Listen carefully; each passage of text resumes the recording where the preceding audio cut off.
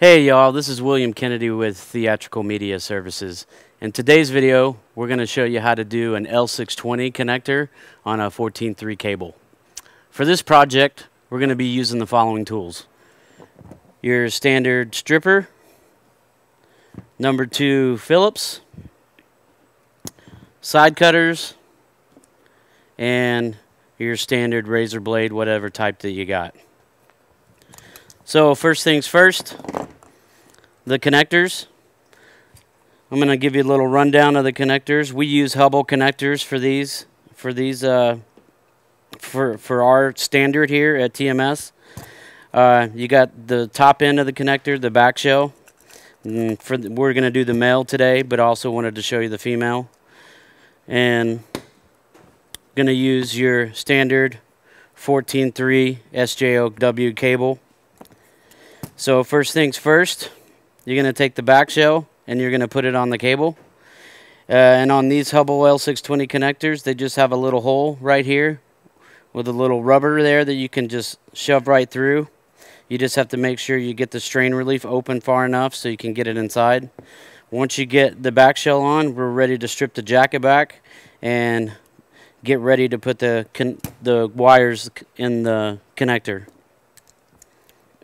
And in order to get this guy back, I'll just have the connector set up like here.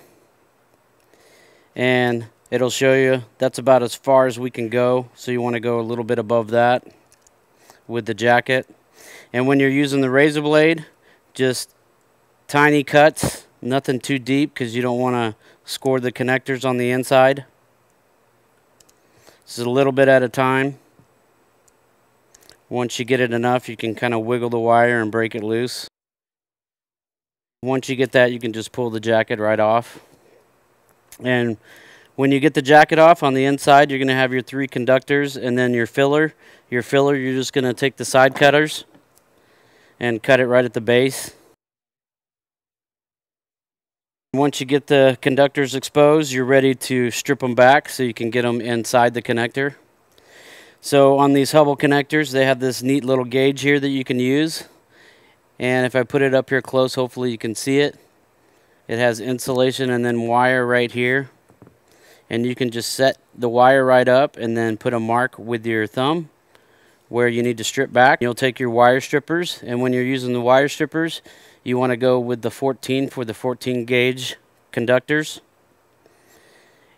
You just clamp and then pull straight back. We're going to go with the green first, which is ground. Green is ground always. When you get these connectors, the new ones, you want to separate them in. Get that plunger on the inside open so you can get all the copper inside there.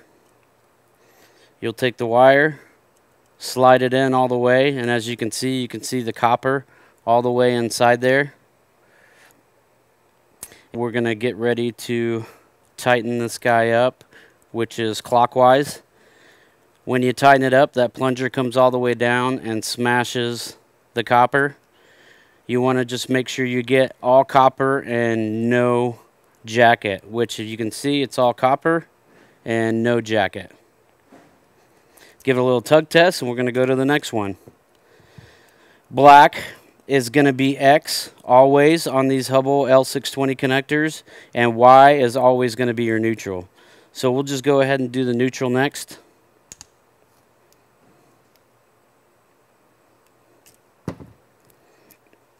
Make sure the plunger is open, and you can see it opening when I'm screwing it open. Get that copper, get all the strands in there all the way. As you can see right there, it's all the way in. Then you can get your screwdriver, tighten it up. As you're tightening, you can see that plunger smashing the copper. You just want to make sure it's all copper and no jacket, which it is. Right there, you can see. Give it a nice tug test, and then we're going to go to X, which is our hot. Going to open this guy up. Strip him back. Make sure you get all that copper in there. And see, I kind of missed some of the strands. Got them all in there. can see that it's lined up nice and good right there. I'm ready to tighten. Got it all the way down, all copper. Give it a tug test. Now you're ready to take the back shell and bring it up to meet to the connector. And on these, they have a tab right here, that you're going to meet up with. So you just pull it up, line it up, and slide it right in, and it should slide right in. You got the 3 Phillips heads on the top. Screw those all the way down. Make sure you get them all the way down so there's no gap between the connector and the back shell, and we look good. So now you're ready to take the strain relief and tighten it down, and it's these 2 Phillips heads right here, and get those guys all the way down, and you'll see the gap will go away.